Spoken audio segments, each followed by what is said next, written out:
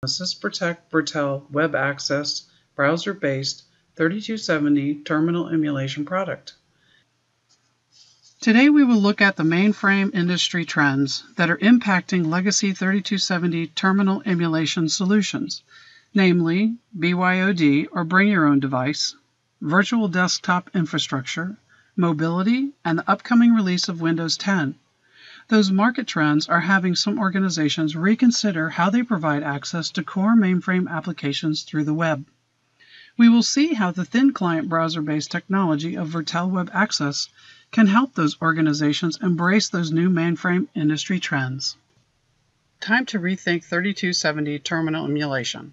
With BYOD, VDI, Device as a Service, Mobility, and Windows 10 challenging traditional client and server-based 3270 terminal emulation programs, isn't it time to search for a 3270 terminal emulation solution that can provide up to an 80% cost savings over legacy solutions, doesn't require installing or supporting anything on clients or middle-tier servers, a true thin client solution that uses the client's web browser to serve smart web pages that emulates a 3270 terminal, works with any device and OS available today, and with the devices and operating systems that will become available in the future. Virtel Web Access is such a solution. Today I will introduce Virtel Web Access. It is our browser-based 3270 terminal emulator. Now, what is Virtel Web Access and what does it do? Virtel Web Access serves 3270 screens, such as those of CICS, IMS, Natural, and TSO applications, as HTML, JavaScript web pages with 3270 emulation ergonomics to thin clients straight off the mainframe without middle-tier servers. Typically, Virtel Web Access is an alternative or replacement for client or server-based 3270 emulators such as Attachmate, Picom, Roomba, and Bluezone. The first page that Virtel serves to a user that has successfully logged on is the Virtel application selection menu. On that menu, only those applications that the user is authorized to access are listed. Applications that the user is not authorized to access are not listed. Among the applications that are listed, those that are available are identified with a green light. Those that are not available are identified with a red light. This application menu, together with the multi-Windows capability of web browsers, works as a simple multi-session manager. Some of our customers have simply dropped their session manager, and by doing so, they have eliminated the session manager's licensing and support cost, which can be quite high. Here is what the 3270 terminal emulation page served by Virtel looks like. As you can see, this web page has a traditional 3270 screen layout, colors, and ergonomics. Virtel supports Mod 2, Mod 3, Mod 4, and Mod 5 screen configurations right out of the box, and other configurations can be supported with customization. A user enters the 3270 application codes in the screen fields, and they navigate from field to field with the tab key. Screen-to-screen navigation still relies on function keys, PF1, PF7, PF8, and so on.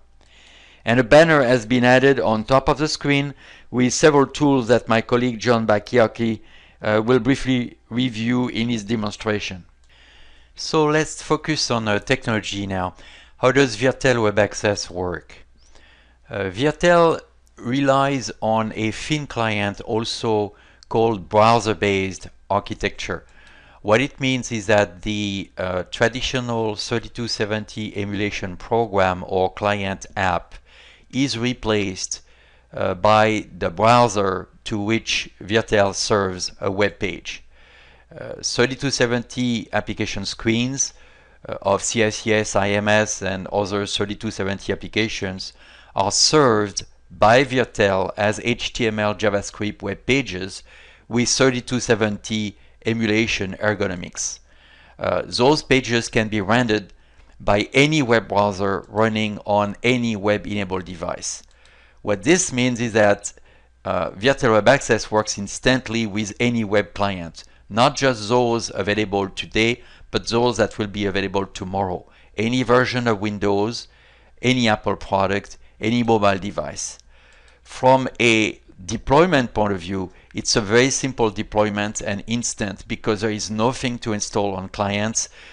You simply point your web browser to the predefined URL and you reach the Virtel Logon menu. From a point of view of support, it's also a very simple support because there is nothing to support outside the mainframe. No client app, no middle tier server. The support is 100% host-based. To start, I'd like to show you the Virtel application menu. You can reach this menu by issuing the URL that you see here. These tasks could be CICS, TSO, IMS, your session manager, or any other started task. Let's click on TSO, which is a TSO instance on our mainframe. And what you are seeing is what Virtel presents to you, a full function 3270 representation in a browser setting. Again, this is a standard 3270 screen represented as a web page. As you can see, I can tab through the fields just as if I were using a TN3270 interface. And I will be prevented from typing in protected areas. As you will see, I can get the inhibited indicator on the bottom, which I will have to get rid of by using the reset key. And this is a standard edit session. I can page up and down in this document and use any of the standard PF key functions. And I can also use the keyboard on the toolbar to perform the same PF functions, PF8, and then PF7 to page back up again.